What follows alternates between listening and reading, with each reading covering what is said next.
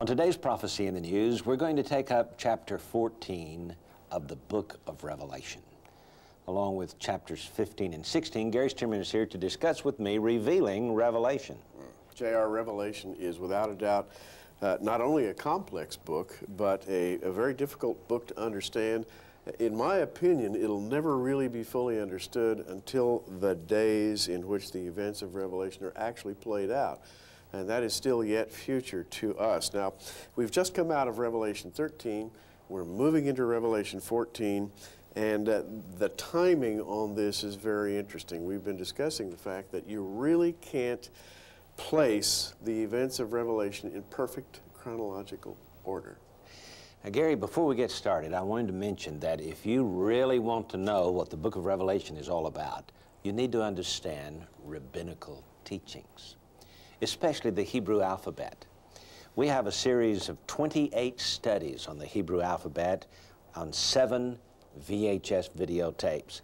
And to me, they're absolutely essential in understanding not only the book of Revelation, but all the way back to Genesis. You know, J.R., what you're saying is true. Now, we do not follow rabbinic rule. I want to be quick to say that. But there is valuable teaching in the history of Israel among the sages of Israel. And J.R., I don't know of a student of Revelation who doesn't say that Revelation is a Jewish book. Yes. Right after from the church age, in Revelation 1, 2, and 3, starting with chapter 4, it's a Jewish book. Right. When we get to chapter 14, this corresponds with the 14th letter of the Hebrew alphabet in such a marvelous way, Gary. And that 14th letter is the letter Nun, which is the symbol of faith. And it's not simply faith, but it is the whole concept of faith. The faithful who follow the Lord, they may suffer setbacks, they may suffer tragedies and downfalls, but nevertheless, they follow the Lord, and in the end, they will rise victorious. That's the meaning of this letter. And J.R., here we have the 144,000. Isn't that amazing? It is. Yeah. The meaning, I guess, would be of the Nun, the 14th letter, you can't keep a good man down. That's it. For sure. And we have then 14:1, and I looked, and lo, a lamb stood on the Mount Zion, and with him 144,000 having his father's name written in their foreheads. This is a beautiful picture. We saw them sealed in chapter 7. Now here in 14, they're standing on Mount Zion. And by the way, J.R., this is a piece of real estate. We're not talking about some symbolic thing here. Mount Zion is a piece of real estate in downtown Jerusalem. The Temple Mount. Yes. This is not a metaphoric Temple Mount here. This is the Temple Mount. It is. It's not in heaven, it's on earth. The interesting thing we see about chapter 14 is that it corresponds with chapter 7. You know, even the chapters in Revelation are laid out in sevens. So here we have chapter 7, the 144,000 on earth, and an innumerable host of saints in heaven. And here in chapter 14, we have the 144,000 on earth, and in chapter 15, the innumerable host in heaven. It matches perfectly. Now, they have done their work. They are positionally, verse 5 says, in their mouth was found no guile, and they are without fault before the throne of God. Positionally, they are redeemed. They're standing before the throne. They're gathered on Mount Zion, which is the most important piece of territory on the face of this planet. And they are celebrating a victory. And J.R., this tells us right away that we can't put this in any particular time sequence. This is a parenthetical event. So it's a timeless event. He's looking at this from heaven. We cannot place this in any particular place. It looks to me like it's after the second coming of Christ. It does indeed. So what he's doing is just taking snapshots. Mm-hmm.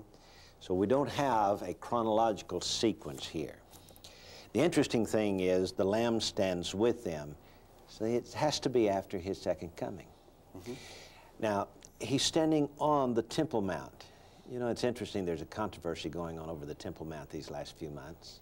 That's right. The Grand Mufti Hussein of Jerusalem has made the statement that the Temple Mount is no longer the property of Jews or Christians, strictly and solely the property of the Islamic authorities, and they plan on appropriating it as theirs alone. And to prove that it belongs to them and not to anybody else, they've gone in with bulldozers and trucks and excavated under the Solomon Stables area and hauled out tons and tons and tons of debris from the first and second temple periods and dumped them in the Kedron Valley. And then they paved the area and made a huge prayer hall under the Al-Aqsa Mosque, under the entire south end, over to the Solomon Stables area for the Muslims to pray, because they're planning on a peace. And when this peace comes, they expect to have thousands upon thousands of pilgrims coming from Amman and from Damascus and from all of the Arab world. And Jerusalem is going to look like Mecca with hundreds of thousands of Arabs coming in to worship. This is really going to put a logistic strain on the situation. Yeah, it really is. And you know, there is a prophecy in Zechariah where the Lord said he's going to make Jerusalem a burdensome stone. And this is happening even as we speak. J.R., you know, Mount Zion here is seen as a vignette, along with another vignette, which is three angels flying in heaven. One of the angels is crying out that the gospel is to be spread over the entire earth prior to judgment. Another angel is pronouncing doom on Babylon. And a third angel basically is pronouncing doom on the beast and his image. So right here in the context of the victory of the 144,000, you have the doom of the world system. So we're moving back and forth in time here. Yes, we are. But he's seeing this from another dimension, from the dimension we call heaven. And therefore it's in a timeless dimension. He's looking at time from eternity, and he doesn't see it in chronological order here. Exactly, and to prove that then, the concluding verses of chapter 14, 14 through 20, speak of the judgment of the harvest, and there are 7 sickles mentioned here. This, of course, compares with chapter 19 and the second coming of Christ in the clouds of glory. There, it's a two-edged sword coming out of his mouth. Here, it is a sickle. And it's interesting, Gary, you mentioned that there are 7 times these sickles are mentioned in these verses. There we have another series of 7s. Amazing. And by the way, the 7, as we've pointed out so many times, is based upon the temple menorah. And the most important member of the 7 is the central, or 4th member. And the central sickle here is in verse 17, and another angel came out of the temple which is in heaven, he also having a sharp sickle. And you know, this mention of the temple, judgment now issuing forth from the temple, I would place this at the end of or toward the end of the tribulation period. Yes, because his coming in clouds here smacks of chapter 19. So this would be basically the battle of Armageddon. In fact, it goes on to say that the blood comes out of the winepress of the wrath of God. And this definitely is smacks of Armageddon. It does. We have, of course, the blood running down, and I believe probably running down the Jordan River Valley for well over 100 miles. And I think this is actually going to come to pass. A terrible judgment. Now, it's interesting, Gary, that there are 2 sickles listed here. Now, in the ancient star charts, which we feel was the original Bible before Moses wrote Genesis, there is a sickle coming out of the mouth of Leo the lion. This is also comparable with the two-edged sword coming from the mouth of Christ in Revelation 19. But here we see the sickle. It's interesting that Saturn's symbol is also a sickle. And it appears that Saturn is going to meet with Regulus, which is the star in the handle of the sickle. There's 2 sickles meeting together.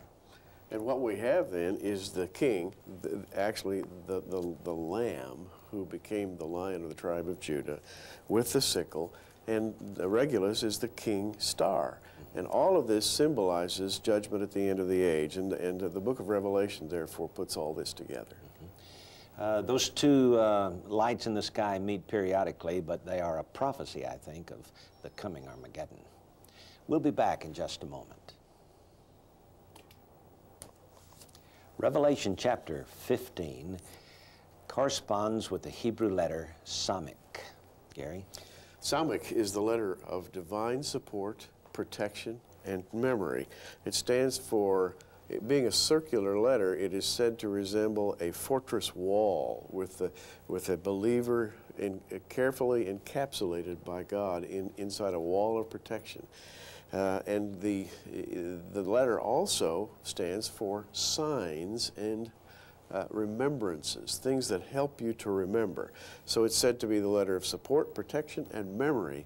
And here, J.R., we have all of those perfectly illustrated. Yes, we do. And the rabbis say that this encircled letter represents the Holy of Holies. We're under God's protection in the hidden place, in the Holy of Holies. Well, here we have the multitude of saints in heaven standing before the throne of God. This is certainly a Holy of Holies, isn't it? Yeah, and the Samech makes the sound of the letter S, and the word simanim means signs. Siman is a sign. Well, here 15:1 says, "And I saw another sign in heaven, great and marvelous, 7 angels having the 7 last plagues, for in them is filled up the wrath of God." And then we have this marvelous image of the throne of God, and we have some people standing before that throne and doing a very specific act. Yes. Now, first we have the saints here, the same saints we see in Revelation chapter 7. And the 144,000 of chapter 7 are in chapter 14. So here is the same situation that we see in chapter 7. That's chapters 14 and 15. And then, of course, these angels come out before the throne of God with 7 vials of wrath. God is about to pour out his wrath. And this is, liturgically speaking, this is the high holy day of Yom Kippur, the Day of Atonement, when the high priest takes the blood and mixes it, the blood of the goat and the blood of the bull, and takes it out. After taking it into the Holy of Holies, he takes the remainder of the blood out and dashes it at the base of the brazen altar. And that representing the earth.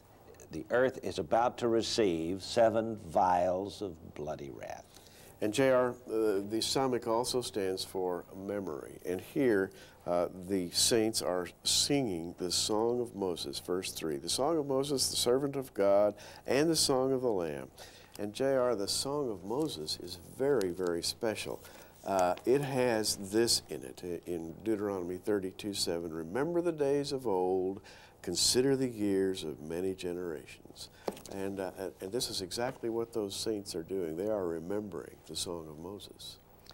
From our book that we have written entitled Hidden Prophecies in the Song of Moses, we have determined that these days of old are the 6 days of creation and the 7th day wherein God rested.